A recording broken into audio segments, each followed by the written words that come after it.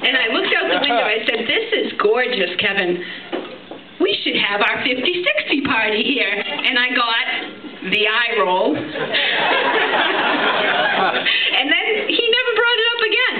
And I'm like, it's stuck in my head. I said, we are the happiest people on earth. And we are going to celebrate that fact. And who else? I've never heard of anybody having milestones like this 30 days apart. And then I started calculating, wouldn't it be so cool if we could have the party halfway in between the two birthdays?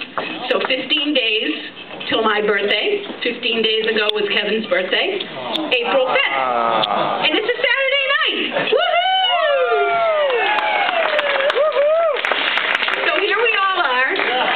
Happy birthday, Kevin. And I got my big surprise. My brother's here, and I didn't think he was coming all the way from Miami. Thank you, brother. What a surprise. My little baby brother. Yeah. So I am so thrilled that all of you could be here, and and I got mostly yeses and very few no's, and I am just thrilled that everyone could be here to celebrate with us and just have a great night.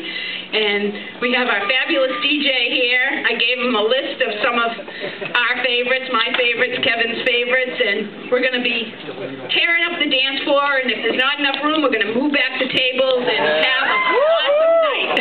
So, if anyone hasn't noticed, there's ravioli and meatballs at the serving station, and enjoy and have a blast. We love you all. That's why you're here. We love you. Have a great one.